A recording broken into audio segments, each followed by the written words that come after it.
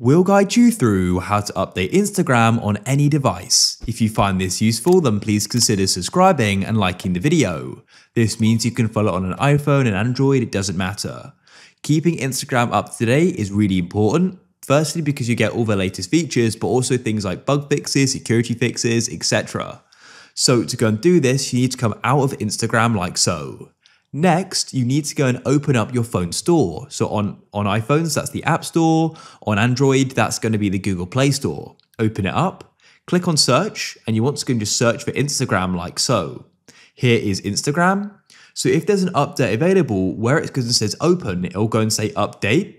This means that if it goes and says open, you've got the most up-to-date version of Instagram. When there's an update available, it will go and say update. So you'll just need to go and check, again, if you want to go and get an update, because at the moment, you've got the most recent one.